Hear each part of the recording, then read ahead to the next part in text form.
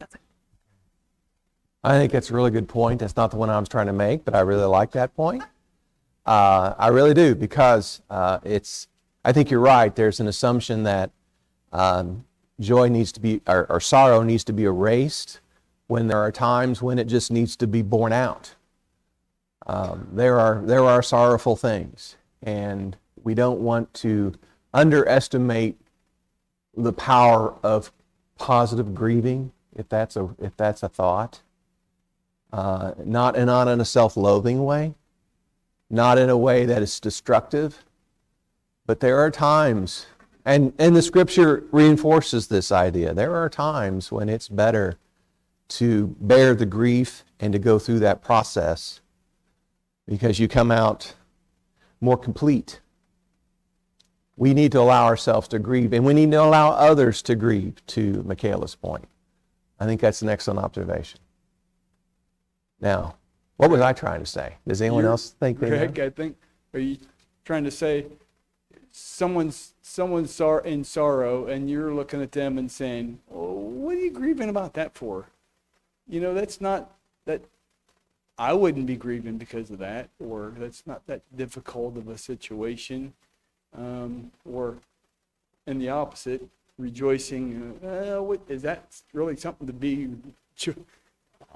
Okay, I think I know what you're saying. Harriet's got something she wants to share.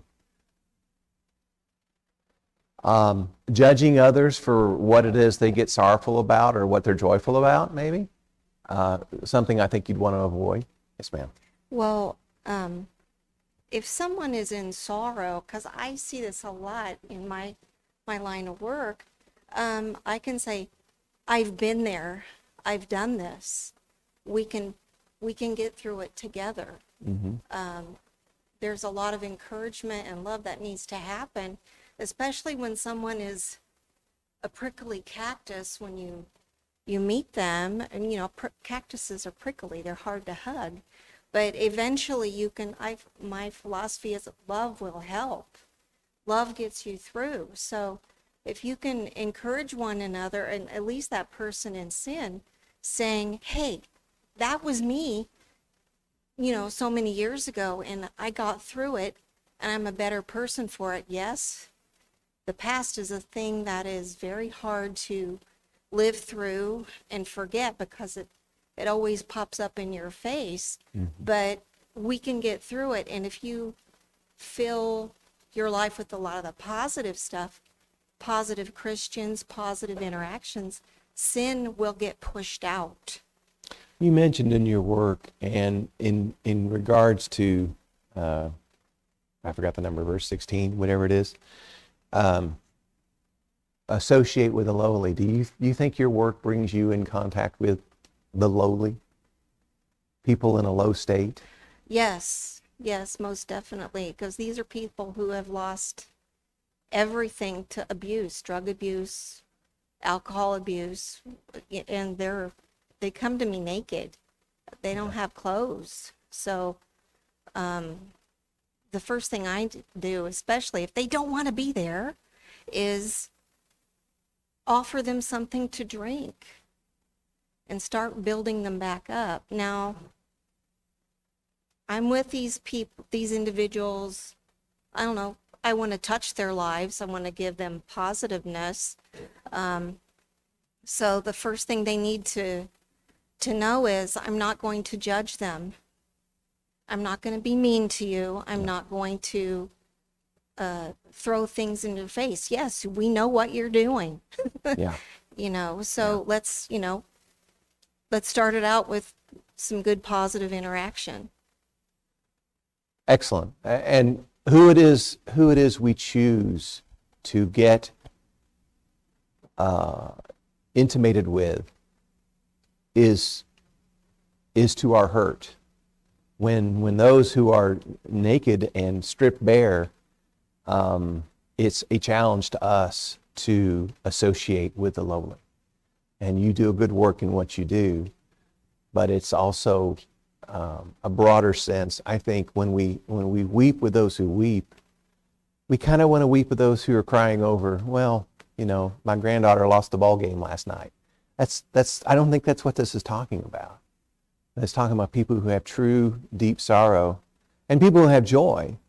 And we want to sort of filter out, we won't want the hard cases, right? We don't want the difficult relationships. There have been people of the church before, and Alice and I have talked about this, and you look at this person and they're kind of a pain. It's just like they can't sort of get their act together, and they're kind of making trouble all the time, and they're always needing something. And you go, what is that person bringing to the church? And we've concluded what they're bringing to the church is an opportunity to serve them.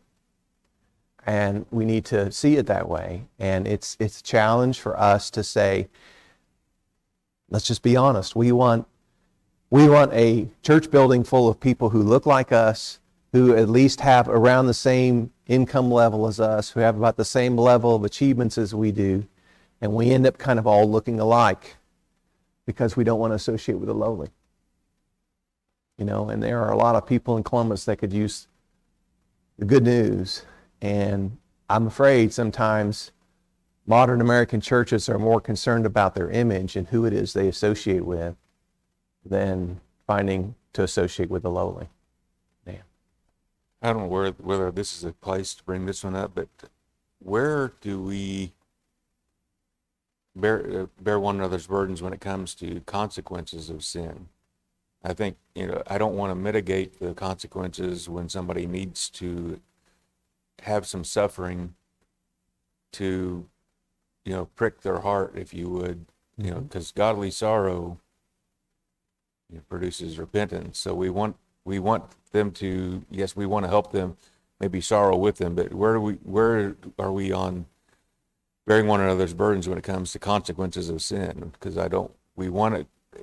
there needs to be some pain there. I don't want to sound bad, but there needs to be some consequences that, there's some suffering there, and we can be there to help them in that. But, I think that's, too often I've seen, parents they'll mitigate that consequence to the point where the kid doesn't even, really have any suffering of what they did was wrong, to the point where they don't learn the lessons that we need to learn from the consequences that come from our own failures.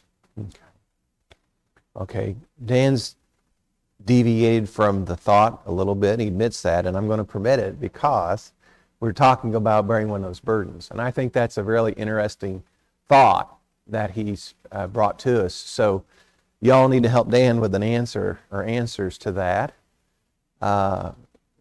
What happens, how do we catch ourselves, or how do we know what level of coming alongside is too much? Is that the thought? What part of the burden do we pick up and bear?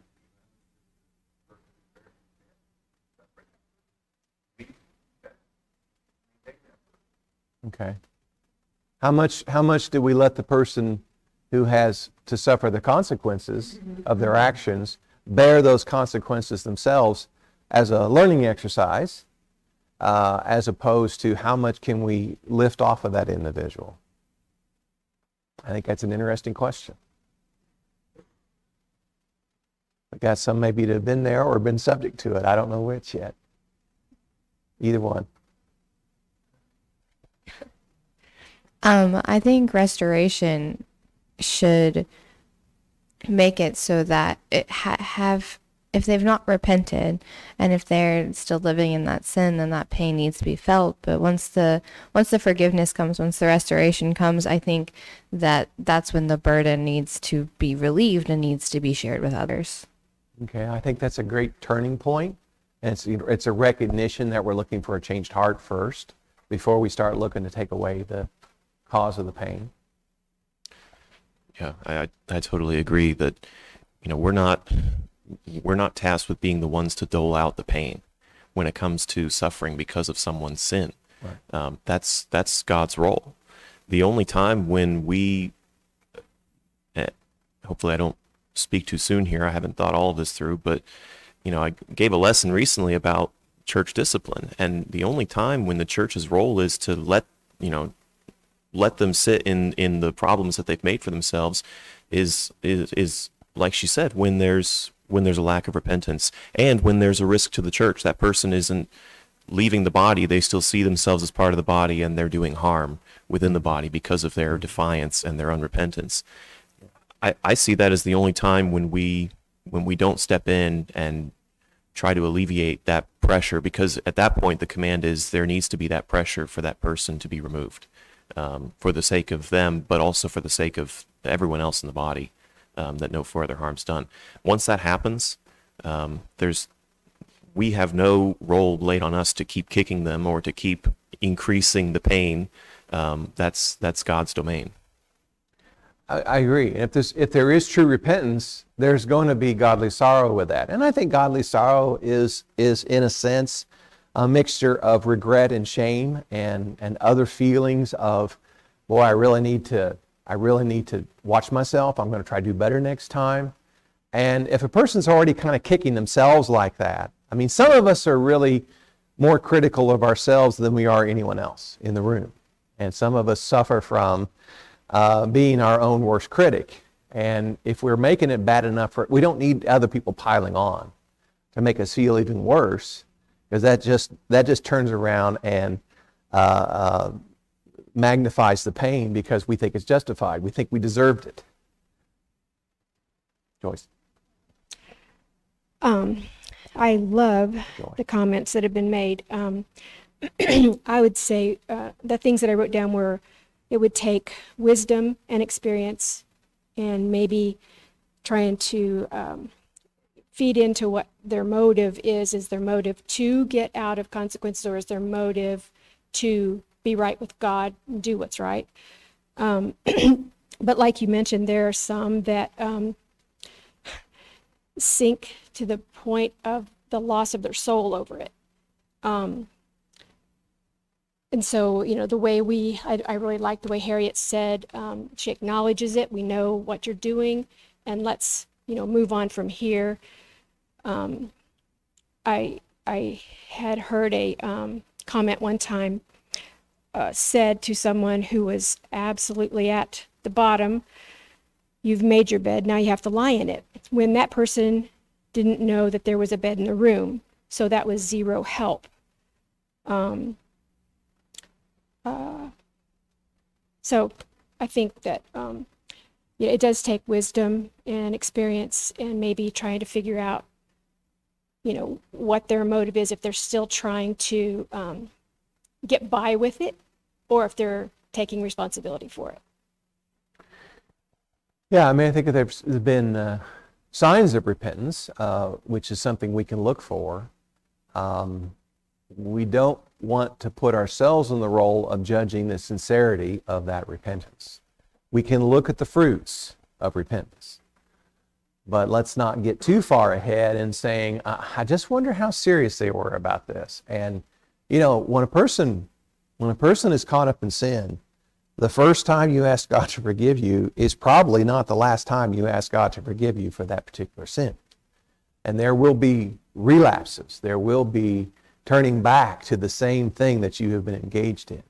I mean, if this has become a habit or habitual behavior, and then God also talks about how many times you forgive someone who is really trying to make a change. And it may seem like that's going soft to some of us. It may seem like, well, how are we really going to know if they really repented? And we have to leave some of this in the judgment of God. Our duty is to take care of one another as we're enduring these things. It's not to be the final judge of a person's sincerity of character.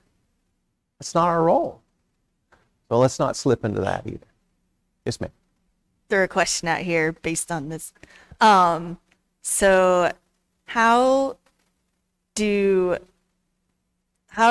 a person know if and again, this might go back to what you were saying about not judging people, which I understand that. But how do you know if someone is sorry because of the actual sin they committed, or if they're just sorry because of the consequences? Yeah. How do you know? I don't know. That's why Samantha doesn't know. Does anyone else know? Who's got that barometer that they can tell the difference?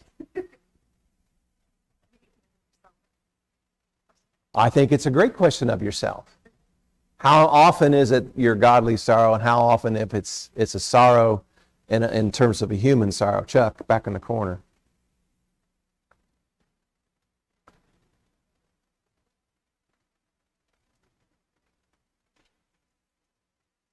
A couple things about this. Samantha's question is a very interesting question. And sometimes you can work with any sorrow. So if you're sorry because you got caught, you've got something to work with. Mm-hmm. Because you can use that level of sorrow and build upon it and teach, and someone can come to the realization, that this was really deeper. The initial sorrow is okay. I mean, a lot of times the consequences of what drives that initial sorrow a lot of times, but then we can build on that and go deeper. So you can work with either one, and I don't think, just like I think you said, it's not our job to judge your level of sorrow. It's my job to meet you where you're at and encourage you and help you to understand, the ramifications of where you're going. It's almost like when somebody is interested in Christianity, we'll meet you where you're at, and then we'll teach you further and further. That's kind of the challenge when somebody does get caught. Back to a little bit of what Dan said, the parent that works and works and works to negate any consequences. That's not out. We need to embrace consequences.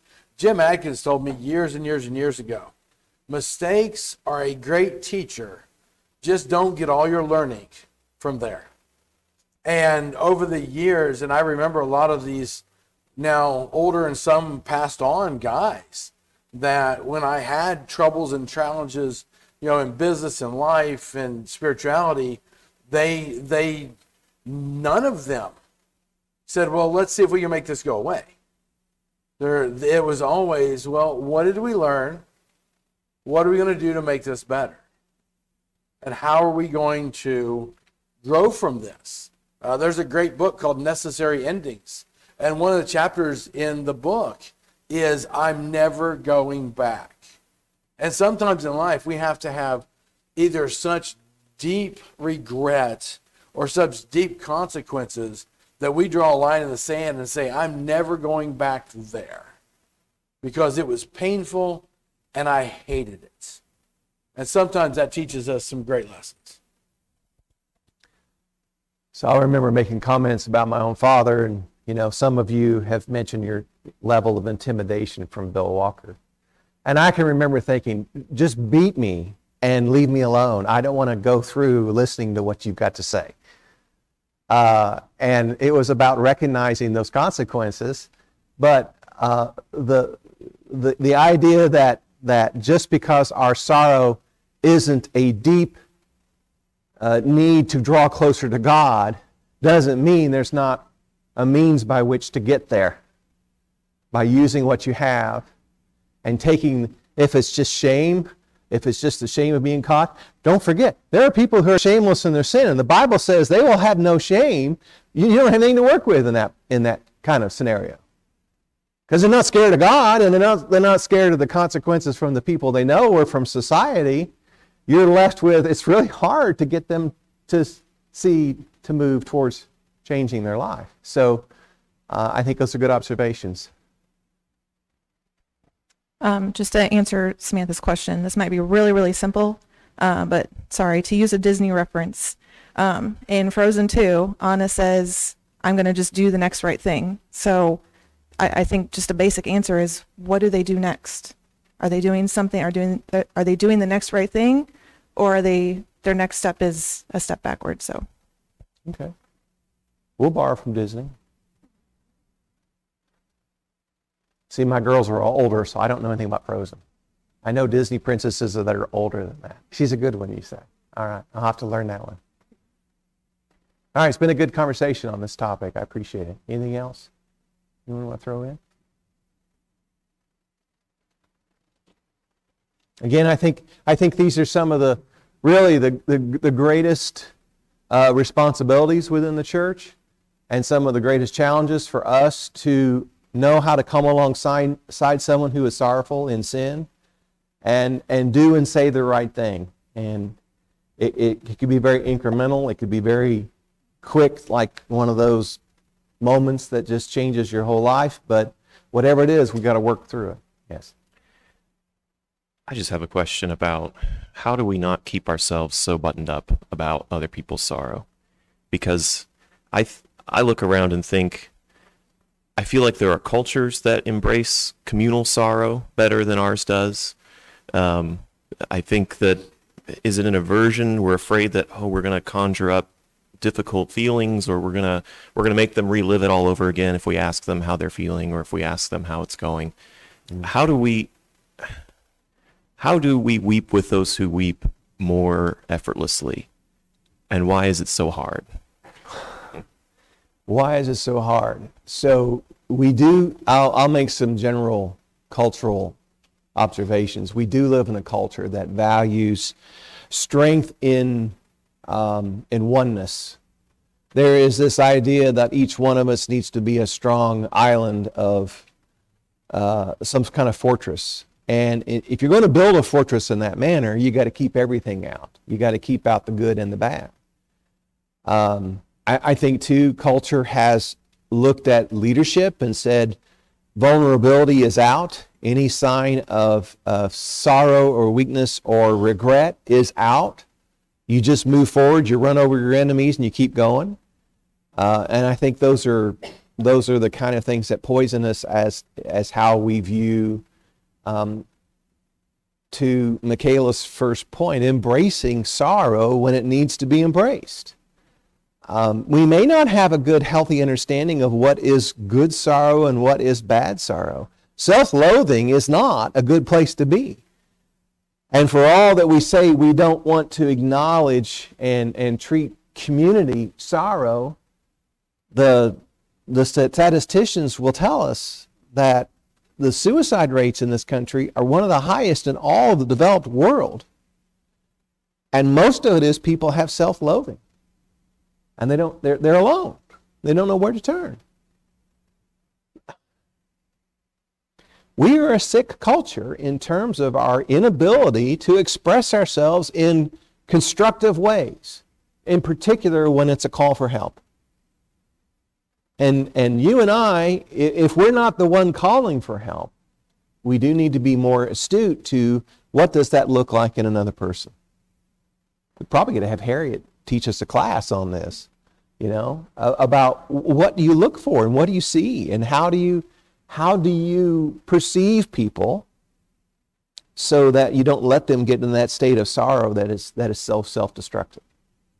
But I mean, I can also just observe we have a very sick culture because God has been put out of our place of prominence in our culture. And that's a very generic answer. It's very true. But I think those are the kind of ramifications we also see from the fact that God is not a topic of open conversation in our culture.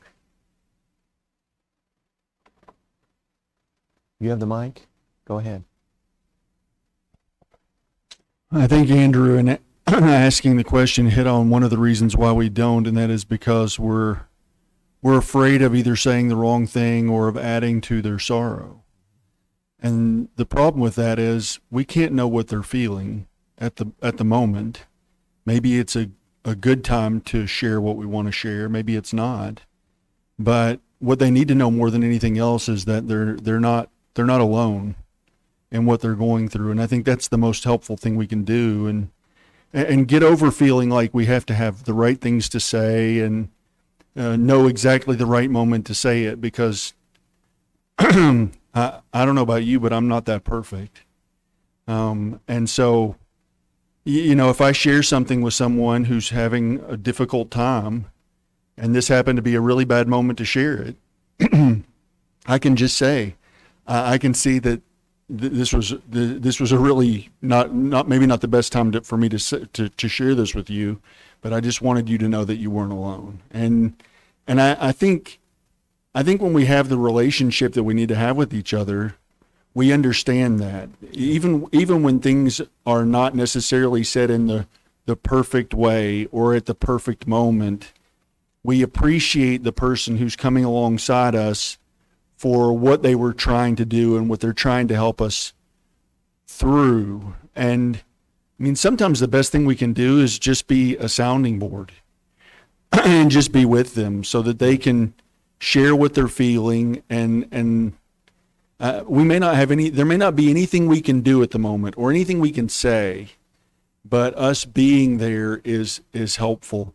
And if there are things that we're feeling about it, I mean, don't over focus on yourself, but I think it's helpful for them to know we're hurting too, not in the same way, not to the same degree that they are, but we remember this person and we feel something in the loss, and so it's helpful for them to know they're not alone in what they're going through. And I think sometimes that's the most important thing we can do, and get over thinking, oh, I might say the wrong thing. You will say the wrong thing. At some point, you will say something, and you will feel like, oh, why did I open my mouth so wide and stick my foot in it so far? Yeah.